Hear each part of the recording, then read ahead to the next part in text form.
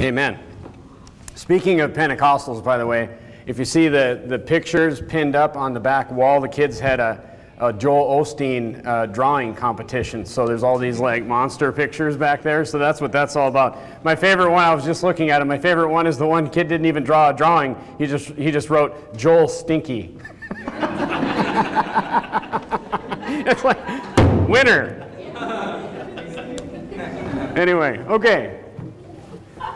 John chapter 4. So the miracle that we're talking about this evening in John chapter 4 is, I guess maybe some people wouldn't consider it a miracle. I think that it is still a miracle, but we're going to talk about the woman at the well this evening. We're going to talk about the woman at the well, not the miracle at the end of the chapter. We're going to talk about, it's not a typical miracle, which is why maybe it doesn't get counted sometimes, or however people are counting as far as miracles, because Jesus doesn't heal somebody or raise somebody from the dead or heal somebody's relative or something like that. In this case, I'll point out where the miracle was, but it's just a very interesting story, a very interesting interaction between Jesus and this woman at the well. So let's go ahead and get into the story this evening in John chapter 4, and then we'll see how we can apply that in our sermon series, Miracles of Jesus. Look down at John chapter 4 and verse number 1. The Bible says, "When therefore the Lord knew how the Pharisees had heard that Jesus had made and baptized more disciples than John," and then in verse number 2, it's interesting. We're going to do a little bit of a Bible study through this, and then we'll apply it at the end. It's interesting, in verse number 2, it says, "Though Jesus himself baptized not, but his disciples." Turn to Romans chapter 6 and verse number 4, and I'll explain to you why that is. So Jesus, it says that the Pharisees, they heard that Jesus made more disciples and was baptizing more people than even John the Baptist. So here comes somebody greater than John the Baptist, which is why John the Baptist said that. And then in verse number 2, it points out that Jesus didn't baptize himself. He had his disciples baptized. And Romans chapter 6 and verse number 4 kind of explains why it would be a little strange if Jesus did the baptizing, because of what baptism actually stands for. Look at Romans chapter 6 and verse number 4. The Bible says, "Therefore we are buried with him by baptism into death." So baptism, as we go into the water, it pictures us being buried with Christ. The Bible says that like as Christ was raised up from the dead by the glory of the Father, even so we also should walk in newness of life. So as we go into the water, we're being buried. It's a picture of us being buried with Jesus. And then as we come out of the water, it's a picture of us, coming out and walking in newness of life, being born again into a new life that we should be living. That's why baptism comes after salvation. So baptism identifies us with Christ's death on the cross, his burial, and his resurrection. Look at John chapter 1 and verse number 4. John chapter 4 and verse number 3. So we see that Jesus, he was making a name for himself. And he wasn't baptizing people. The disciples were doing it for him. But he was already getting a lot of attention here. Look at verse number 3. "He left Judea and departed again into Galilee. And he must needs go through Samaria." So what this means is, so Jesus left Judea, and you kind of got to have a map in your head right now. Jesus left Judea, which was in the south, and he was headed to Galilee. Well, there was this spot, if you look at a map, you'll see that it's Judea, it's Samaria, and then it's Galilee. So what verse number 4 means is that he must needs go through Samaria. It wasn't that Jesus, wanted to stop over in Samaria. It's that he literally had to go through Samaria to get to Galilee. So it's kind of like, if we drove to Washington, we would have to go through Oregon. Kind of the same thing. It just kind of sits in the center of those two territories. So he goes through Samaria, and he meets this Samaritan woman. So the first thing I want to kind of study out a little bit, turn to 2 Kings chapter 17, is who are these Samaritans? Where did the Samaritans come from? Where is Samaria? Samaria is the land right in between Judea and Galilee. Look at 2 Kings chapter 17, and let's look back at the invasion of the northern kingdom of Israel by the Assyrian Empire. So the Assyrian Empire, of course, came in to judge the northern kingdom of Israel. I think close to 200 years before, Babylon came and took over the lower kingdom of Judah, but the northern kingdom was much more wicked. They were much more fallen away. Of course, Jeroboam from the very beginning set up calves of gold, and they left the Lord almost from the birth of the northern kingdom, and they just never got it right, and finally God judged that nation. Look at 2 Kings chapter 17. And when the Assyrian Empire came in and took over the northern kingdom, it was not just this simple, it was much more brutal and it was much more complete than what happened in the Babylonian captivity. Look at 2 Kings 17 and verse 24.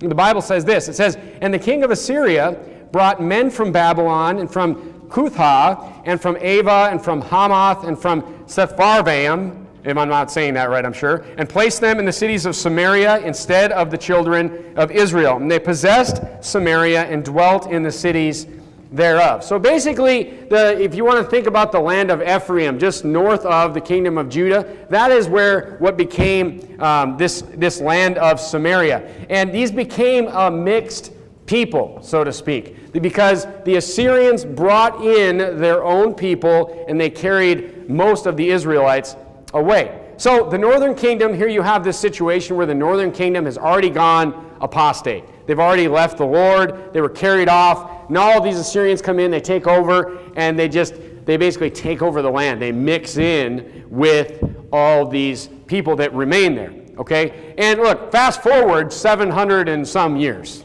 is where we're at when Jesus meets this woman at the well. So basically, what I'm trying to get you to understand is, at this point, you had an apostate kingdom taken over by a heathen people. They all moved in, and, who knows what we have here.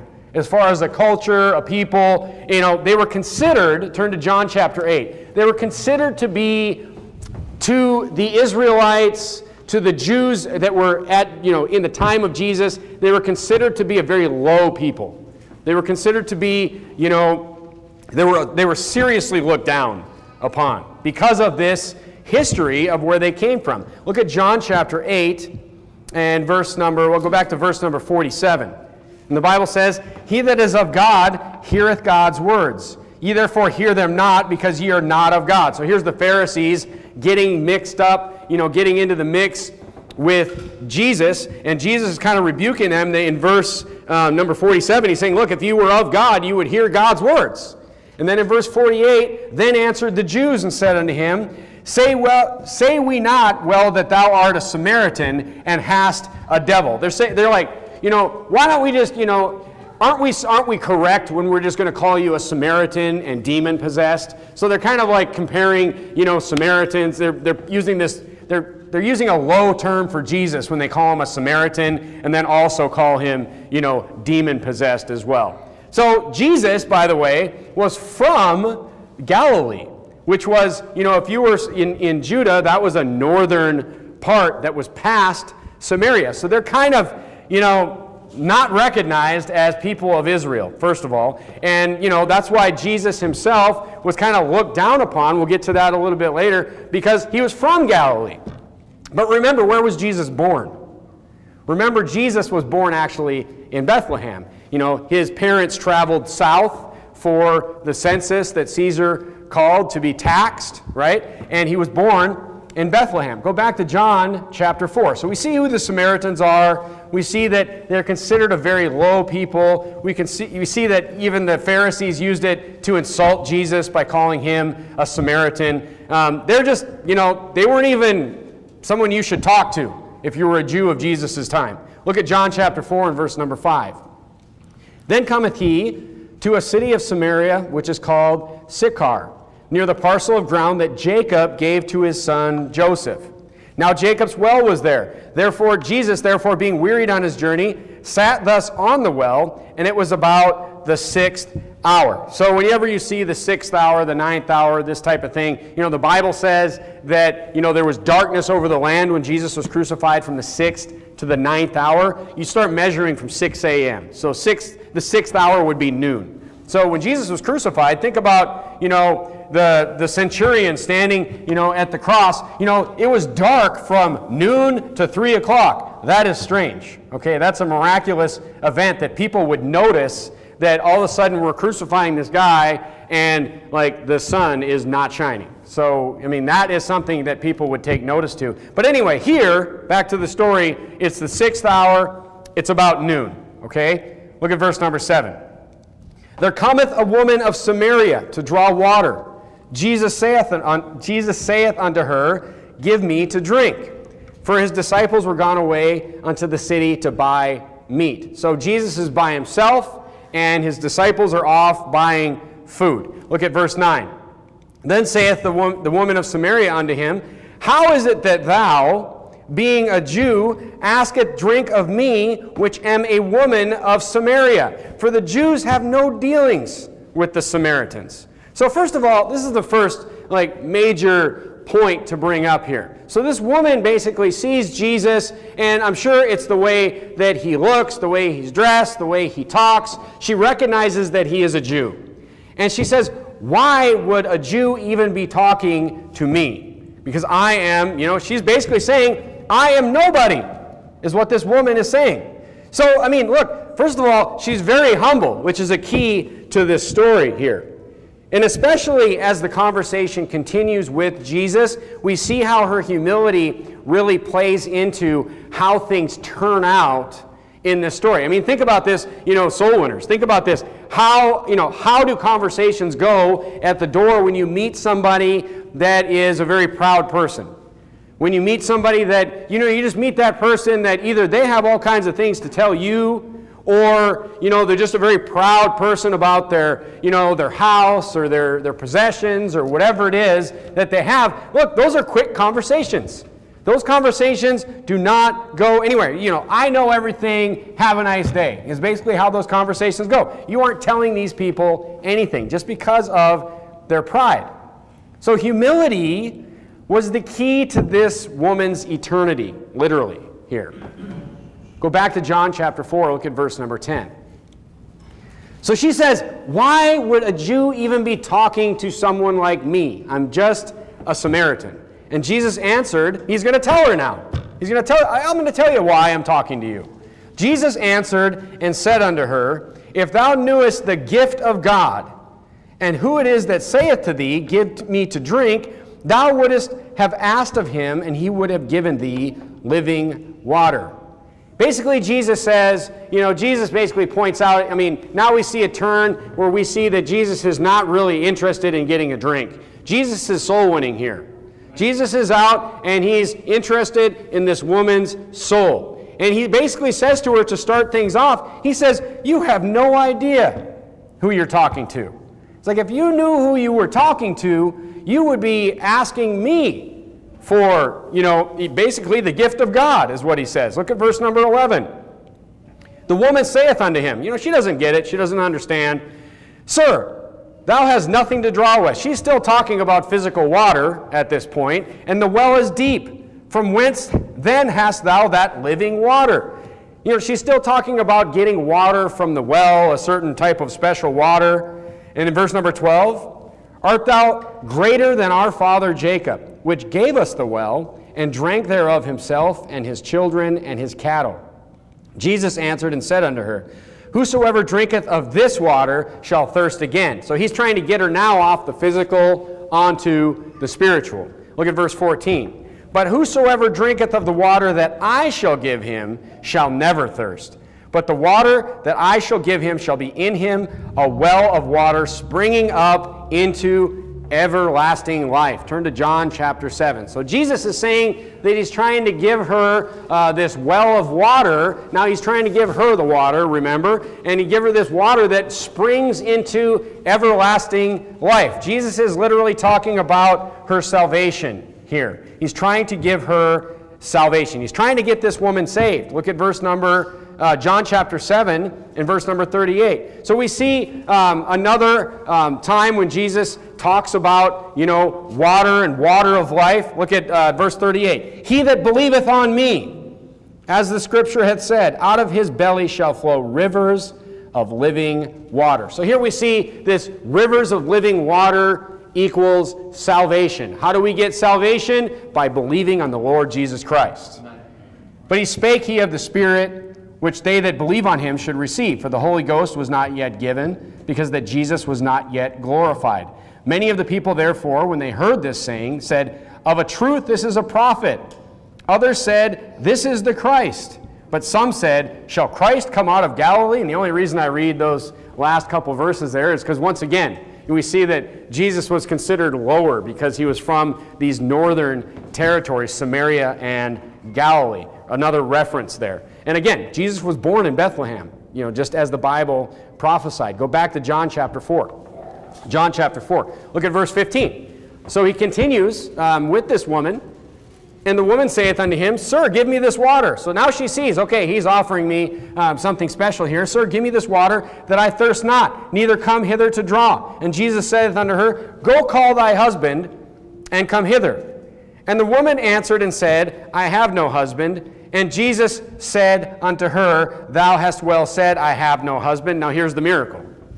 Now here's the miracle on why I can use it in this series. In verse number 18, he says, For thou hast had 5 husbands. And he whom thou now hast is not thy husband.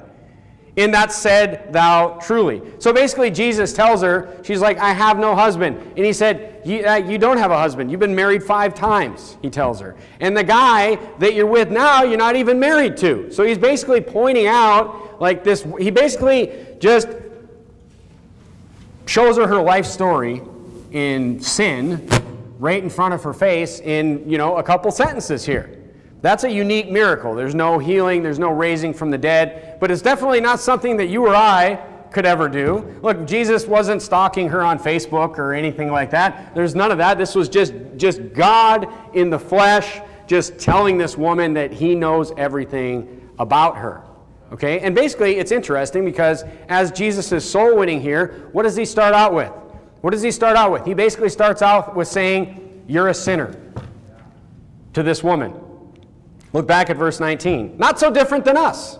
What's the first thing that we do? We point out to people that, all have sinned.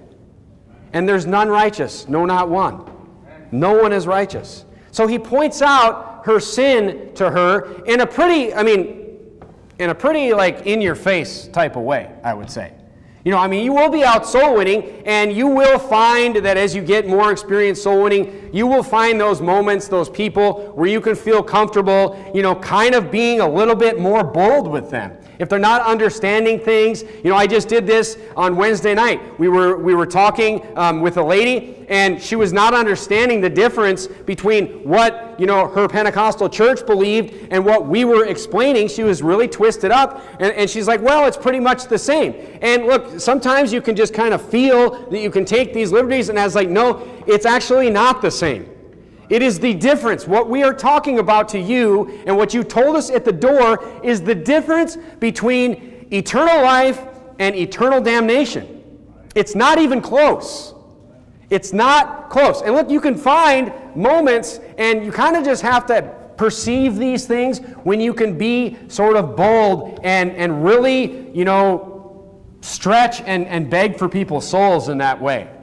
By being bold in a loving way in that way. Jesus was pretty in her face with this, but going back to the first part when we see this woman, she was very humble. She was a very humble woman. So how does she take it? How does she take it? Does she say to him, who do you think you're talking to, buddy?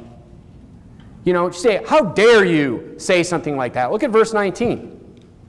And through her humility, the conversation goes in the direction where we know that this woman is just going to receive the truth. Look at verse 19. The woman saith unto him, Sir, I perceive that thou art a prophet. She says to him, you must be a prophet. You called it. You called my sin. This is the fruit of her humility right here. She doesn't say, get out of here. She doesn't say, how dare you say that. Look at verse 20. She says, yes. She says, yes. You're right. I am a sinner. You're correct. You must be a prophet. Look at verse 20. Our fathers, she says, our fathers worshipped in this mountain. And ye say that in Jerusalem is the place where men ought to worship. Turn to Deuteronomy chapter 27. Now she brings up an interesting she says, you know, you're a prophet, and now she brings up like where the Jews worship versus where the Samaritans worship. So the Samaritans kind of had a different area set up where they worship. They obviously, Judah or Judea is where Jerusalem was at, you know, to the south. That's where the Jews were. In Deuteronomy chapter 27, let's look at what mountain she's talking about. Look at Deuteronomy 27 and verse number 11. So the Samaritans had a mountain set up. They had a temple, a place of worship in a certain mountain. Look at Deuteronomy 27 and verse number 11. And this is just, you know, just for sake of Bible study here so you know what she's talking about. Look at verse number 11. And Moses charged the people the same day, saying, Moses is delivering the law here.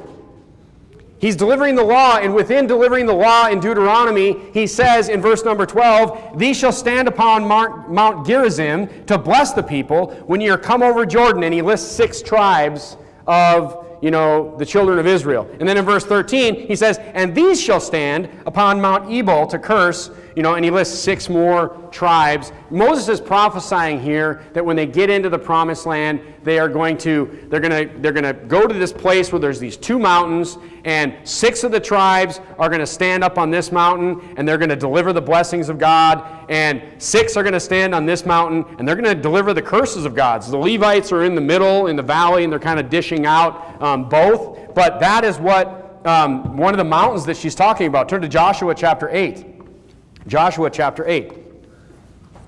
Turn to Joshua chapter 8 and look down at verse number 30. These mountains, Ebal and Gerizim, have many other spiritual, you know, aspects to them throughout the Bible. We'll just hit a few more. I can't really get to all of them for sake of time. But look at Joshua chapter 8 and verse number 30. The Bible says, Then Joshua built an altar unto the Lord God of Israel in Mount Ebal. And as Moses, the servant of the Lord, commanded the children of Israel, as it is written in the book of the law of Moses. We just read this. This is this prophecy that Moses gave in Deuteronomy chapter 27. It is coming to pass here in Joshua chapter 8. Because remember, we're studying through Joshua. They're now in the promised land. This is now happening. Okay? As Moses, the servant of the Lord, commanded the children of Israel, as it is written in the book of the law of Moses, an altar of whole stones over which no man hath lift up any iron, and they offered thereon burnt offerings unto the Lord, and sacrificed peace offerings.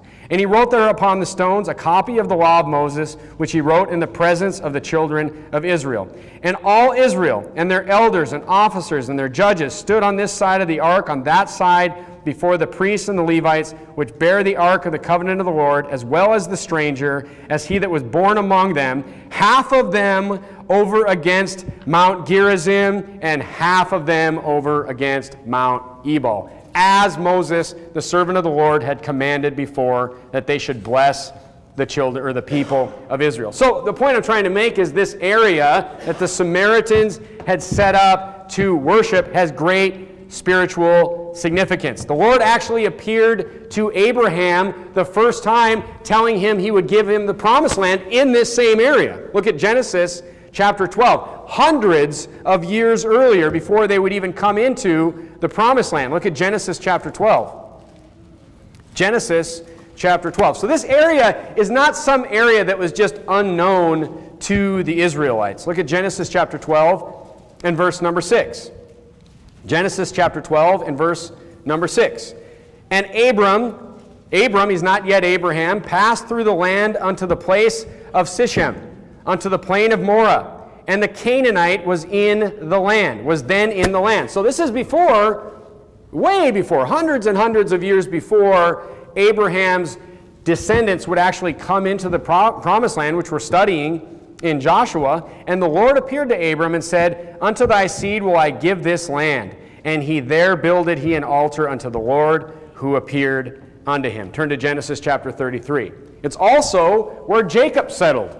You know, obviously, Jacob's well was there. That was well known even to this Samaritan woman and the people in the area. Look at Genesis chapter 33. Genesis chapter 33. And look at verse number 18. Where the Bible says, And Jacob came to Shalem, a city of Shechem, which was in the land of Canaan, and he came from Padanaram, and pitched his tent before the city. And he bought a parcel of the field where he spread his tent at the hand of the children of Hamor, Shechem's father, for 100 pieces of money, and he erected there an altar and called it Eloheh Israel. It's a special place, is what I'm trying to get at. And it turned into this special, this special spiritual place that had this special place in, the combined tribe or combined nation of Israel. It turned into a separation point between how the Samaritans were worshiping and how the Jews were worshiping. So basically, she was saying, you're a prophet. And she's saying, why, shouldn't you be worshiping in Jerusalem? That's where the Jews say you should worship, and we worship in this mountain. Okay, so Jesus basically says to her, go back to John chapter 4, he's like, it doesn't really matter where you worship. He's like, because what I'm going to tell you is much more important. Look at verse 21.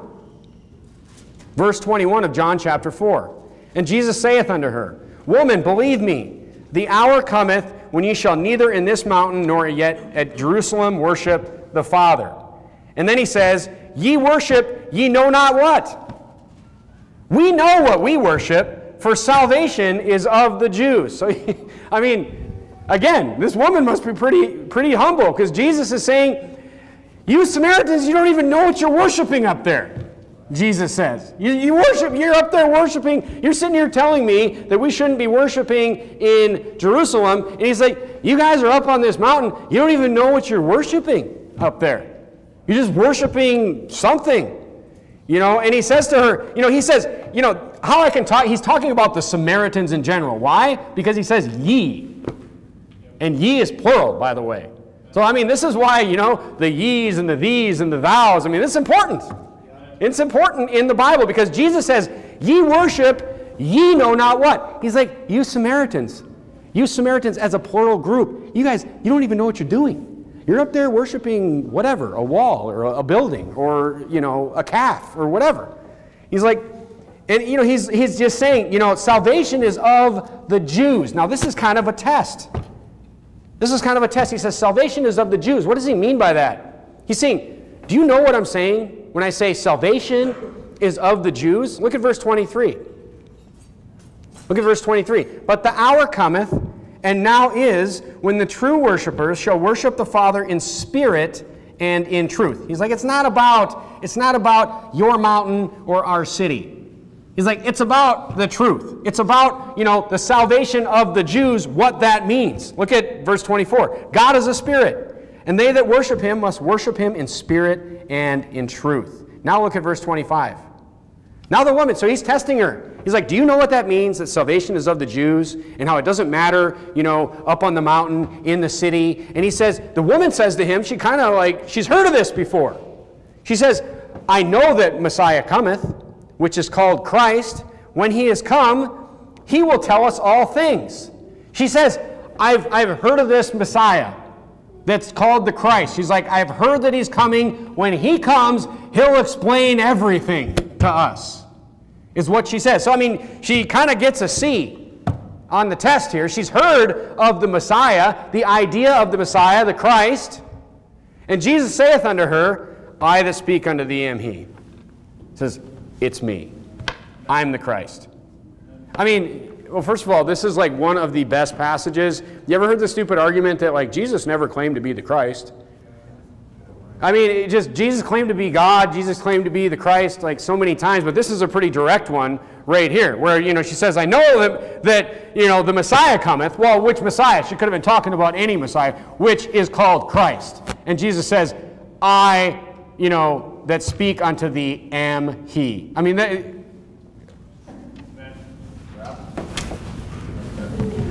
it's not, you don't have to be a Bible scholar to figure that one out. Jesus just said, I am the Christ, right here, to this woman. Bam, there's the gospel. There's the gospel by Jesus. Look at verse 27. So, that was a pretty simple, gospel presentation by Jesus. Basically, Jesus walking up to a door, saying, have you heard of, do you know what all this, salvation of the Jews is all about? Do you know that, you've been into all this sin? And people are like, yeah, and have you heard about, the salvation of the Jews? You know what that means? And people say at the door, they're like, yeah, I've heard that maybe there's going to be a Messiah. And Jesus would just be like, I'm the Messiah. You know, and Jesus just knew this woman's heart. Look at verse 27. Look at verse 27. And upon this came his disciples, and marveled that he talked with the woman, yet no man said, What seekest thou? Or why talkest thou with her? The woman then left her water pot, and went her way into the city, and saith to the men, Come, see a man which told me all things that I ever did. Is this not the Christ? Then they went out of the city and came unto him. So she goes to the city and she's like, I found the Christ. I mean, how could this have been? Look, she basically says this man performed a miracle for me, and this must be the Christ. She goes and tells all these people. Therefore, said the disciples one to another, Hath any man brought him to eat?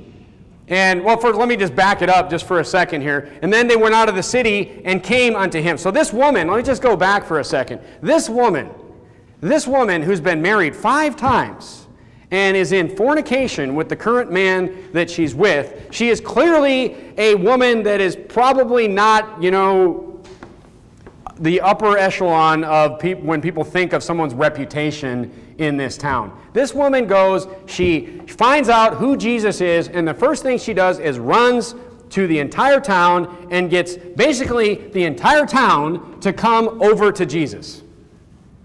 You know, it reminds me a little bit of a story we just read in Joshua about a woman called Rahab. A woman called Rahab, who basically, the Bible says, she just packs her house with her brethren.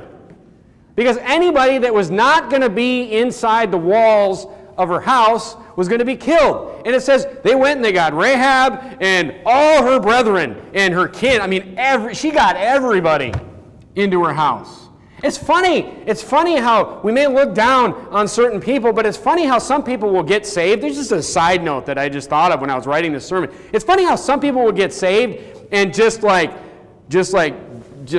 hammer the gospel home to all their family and all their friends and all this, and just be able to get everybody on board. Lot couldn't get hardly anybody. You know, it makes you wonder, you know, maybe, you know, we should just not judge people after they get saved and just see what they can do in their families as they grow, as they, you know, I mean, because you'll see that. You'll see that today. You'll see people get saved and just push and just get all their family saved, or a large portion of their family saved, and just be this incredible blessing upon the people that were in their lives. So that's a great thing, and this woman was a great example of this. Look at verse 33. Therefore saith the disciples one to another, Hath any man brought him to eat? But, you know, Jesus had already said, I have meat to eat that ye know not of. Jesus saith to them, My meat is to do the will of him that sent me, and to finish his work. Say not thee that there are yet 4 months, and then cometh the harvest. Behold, I say unto you, lift up your eyes and look unto the fields, for they are white already to harvest. Jesus, when he was on this earth, was constantly doing an accounting of souls. He was constantly doing an accounting of, you know, he saw the damnation in front of him. He saw the guilty in front of him, and he was always redirecting people to the real problem here. And the real problem is that everybody's unsaved, and the fields are white unto harvest. That means that, look, if you go harvest it, you've got it. Meaning, if these people knew the truth, they would accept the truth. And he that reapeth receiveth wages, and gathereth fruit unto life eternal, that both he that soweth and he that reapeth may rejoice together. And herein is saying that is true. One soweth and another reapeth. I sent you to reap, whereon you bestowed no labor. Other men labored, and ye are entered into their labors. You know what this says here? This says that when you go out, maybe you go out 2, 3, 4 weeks in a row, and nobody gets saved. It means that you're still sowing. It means that you're still out there sowing. Because look, you know how many people I know that are just sold out Christians today, that they had to get the gospel given to them several times. Somebody had to come and knock on their door or give them the gospel again and again and again. That's exactly what Jesus is talking about here. So if you have somebody that gets the gospel, and they need to hear the gospel 4 times before it'll finally all click, and they can finally, they hear the gospel, and then maybe they need to, because look, if you've been raised your whole life in a false belief, that's a long bridge to cross in 25 minutes. So don't forget that when you're out there, and don't feel like, You have to slam that person across the finish line. Because, we're out there to sow. And if somebody has spent 35 years, 40 years, 45 years, 50 years in a false gospel and false beliefs and a false religion or of whatever kind of system that it is, look, they may just have to think on that. I mean, they may have to listen. Just what you need to do is make sure you get it across clearly and completely.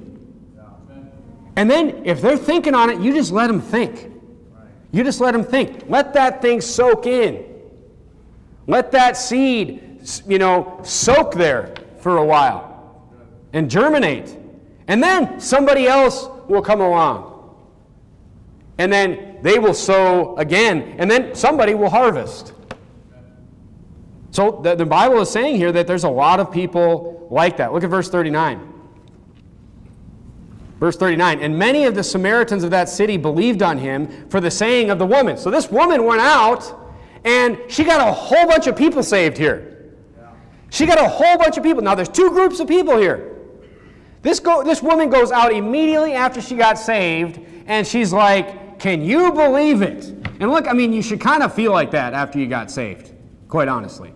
If you really got it, and you understand that, okay, I just trusted in Jesus, and now if I walk outside and get hit by a car, because look, it's pretty easy to die today. I mean, we're pretty fragile people. We're pretty fragile machines here. It's pretty easy that, we could just be done tomorrow. And, she goes out, she realizes what she's been given. Look, if you realize that, you're no longer in risk of going to hell forever, you should have that same feeling. Like you want to run out and tell other people about this. I mean, if you don't, are you even saved? No, I'm just kidding. I'm not going there. But my point is this, okay? My point is this. You should have that feeling. You should have that feeling within you that you know what you've been given.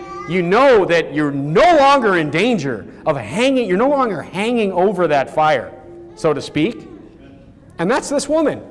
She went out and got all these people saved. And then the Samaritans, verse 40. They were come unto him. They besought him that he would tarry with them, that he would stay. And he abode there 2 days. They asked him to stay for 2 days. And many more believed because of his word. So here they beg him to stay for 2 more days. And look, not every word that Jesus said is in the Bible. I mean, he stayed there for 2 days and preached to these people and got a whole bunch more people saved. So, half the people got saved, not half, but a bunch of people got saved from this woman's words. And then the rest came to him, or the group came to him, and then he got a bunch more saved by his own words. Okay, and said unto the woman, now we believe, not because of thy saying, for we have heard him ourselves.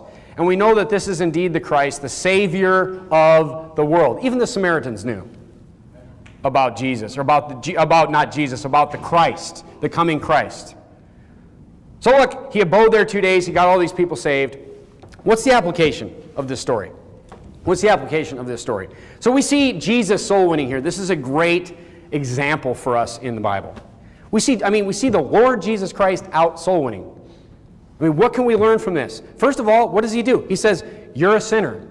I mean, he had a much more simple approach. He says, basically, you're a sinner to this woman, and I am the Messiah. But as we can see, the Samaritans already knew about the coming Messiah. They already knew the stories of they had either heard about it, but basically that was his message. You are all sinners, and I am him. That was his message. But here's the thing. Jesus knew what she believed, and he knew where her heart was. So the first point is this. When we're out soul winning, remember this. You are not Jesus. You are not Jesus. We do not give soul-winning presentations here. And I've said this maybe 1,000,000 times, and I'll say it 1,000,001. But we don't give soul-winning presentations here based on what we think people need to hear.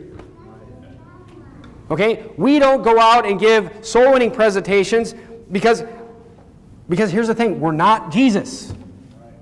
We can't tell where the holes are. And here's the problem. Just like the soul-winning tip today. Here's the problem. people are so twisted up. Look, that's the downside of 99% of these churches having a false gospel, is that they've all got it twisted in just a little bit different way. It's nearly impossible to figure out just on where somebody goes to church where their shortfalls are. I mean, that would be an impossible task. So look, we must be thorough. That's a culture here. We must be thorough soul winners, or look, we're going to have false converts. I mean, if we want to go out, we just want to rack up a bunch of, salvations on maps. We want to get our number in the bulletin just skyrocketing like crazy. That's one thing. But I have no interest in that. None. And we keep track of the salvations because it's kind of a way for us to kind of see, the labor that we're doing. But, I mean, the point is, we don't want false converts. I mean, you can't, look, even talking about the tip this afternoon, we can't take for granted that people understand eternal security. You can't take that for granted. Why? Because of the culture that we live in today. That's why. Because of this Protestant culture. This Protestant culture where, people will literally tell you, oh yeah, it's grace through faith. No, you can't do that. Oh yeah, you can't do that. You better have some works, or the works, or a lot of works, or it depends on who you talk to. Or you can lose that grace. You can fall from grace. And they'll redefine falling from grace as, losing your salvation. Look, it's this crazy veiled works mix that's out there with everybody. So we can't take anything for granted. Look, some people will say, yeah, you're right. I mean, people will confuse you to the point of saying, you're right, God will never let you go. Yep, I agree. Grace through faith, God will never let you go. But you can walk away from Him. I mean, all this stuff. You will hear all of these different things. So eternal security along with the rest of the gospel. Look, there's so many hang-ups today. There's so many hang-ups today. Here's another one. Just, this fear of damnation or belief in damnation. That's a hang-up. If people don't have a belief in damnation, that's a hang-up. If people don't believe that, here's how many times have you heard this? How many times have you heard this? Yes, you have to do X, Y, and Z, and it's all different things for whoever you talk to get to heaven, or to stay saved, or to whatever, right? And then I spend a lot of time up front trying to get to the bottom of what these people actually believe, because it's the only chance you have of getting them saved. You got to figure out, it's kind of like, you ever go fishing with your kids, and all you ever do is untangle fishing lines? Like everybody gets all their lines crossed up. You got to really concentrate and figure out, okay, you can't just sit there with two lines that are tangled up and just start spinning them. You got to sit there and look and be like, okay, this one has to go this way. This one has to go this way. In 5-foot seas. That's fun. But you have to literally figure out every single turn to get the hook. Oh, the hook's got to go through that loop, this, and you got to spend time doing that to unwrap. Look, you got to unwrap these people. So you got to figure out exactly how tangled they are. That's why I spend that time up front. But here's these people. You got to do X, Y, and Z to get to heaven, or to stay saved, or whatever. And then I always say, okay, let's say they said you have to get baptized. Person we met today. You have to get baptized to be saved. Okay, what if I don't get baptized? And then I get, hit by a car, or I should die the next day, and I was not baptized. What I'm trying to get these people to say is, then, yes, you would go to hell. Yes, you would not go to heaven. But what you will get is this. What you will get many times, maybe 90% of the time you meet these people, is this. They just don't believe that there's damnation. You say, okay, what if I don't get baptized, and then I end up dying tomorrow, unbaptized? And then you get those, most people will say, well, I think God will forgive you. This is a person that does not believe in damnation. This is a hang-up. This is a major hang-up. Why? Why is it a major hang-up? Because what am I going to convince them to be saved from? What am I going to convince somebody that thinks that they just listed all the things that you have to do to get to heaven? And I say, what if I do none of those things? And then I die. Will I go to heaven? Oh, I think God will still forgive you. There's a person that doesn't believe in damnation. They don't believe in a God that would ever throw anybody in hell. That's a hang-up.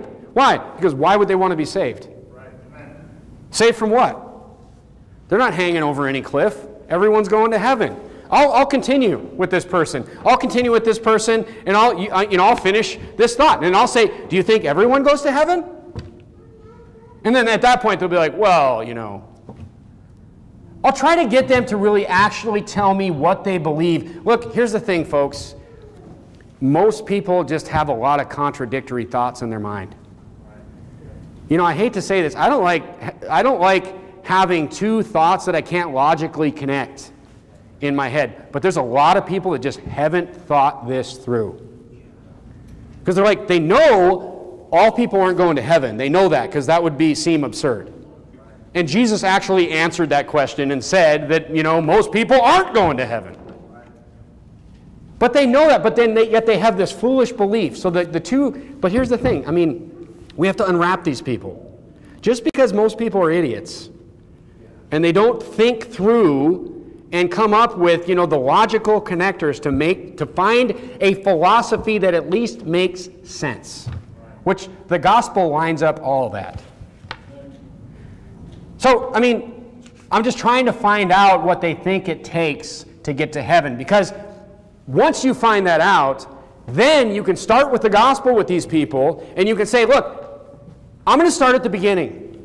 I'm going to start at the beginning, and I'll point out, a lot of this may be review for you. I'm sure you've heard of a lot of this before, but I'm going to point out where the Bible says something a little bit different from what you told me. And then that's why you need that information that they gave you up front, so you can say, when you get to Ephesians 2, when you get to Romans 6:23, the second part of it, you can say, do you see how that's different than what you told me at the door when you said X, Y, and Z? That's the only chance, it's the best chance that you have of getting these people unwrapped. And I'm not saying it's 100% effective, but it's the best chance. So look, here's the thing. Here's the methodology of this church here's the methodology. This is all you have to remember. The methodology of this church out soul winning is anybody that is unsaved gets the whole thing. Amen. They get the whole thing. Let's start at the beginning. And you just go through it. And look, here's the thing. Romans 3:10. You just go right to the center. And they may have heard it, but you can say that. Okay? Here's the thing. If somebody's not going to listen to you for 20, 25 minutes, don't get into this habit of, this will just take me a couple minutes. And then pretty soon you're rushing. And pretty soon you're dropping stuff out of your soul winning presentation. And pretty soon you get used to doing that. And pretty soon you're giving a 4-minute gospel presentation. We don't ever want to be those people. Look, I get it, folks. You want this person at the door to get saved. I get it. And when they're busy looking at something else, they're not giving you their full attention, you just feel like maybe they have a 5-minute attention span. Look, you can't give the gospel in 5 minutes. It's just, that's not your fault. That's not your fault. And I understand that we have the hearts, we want to see every single door that we knock on, have those people be saved. But we give the whole thing. That's our culture here. And then you tell those people, you see how that's different from what you told me at the door? And you know what you'll have people say? Yeah, I do see how that's different. You know what? Now we're looking at repentance. Yeah. That's what you're facing now. When you get that person that says, you know what? I do see the difference there. And then you can show them that the right way, and they can turn from that belief that they gave you at the door.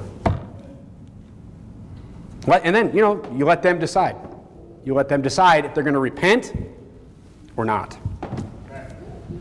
Look, Jesus can see the heart. This is the whole point that I'm trying to get. And I will even point that out before I pray with people. I will even point out before I pray with people. I will say, look, I'd like to lead you in a short prayer.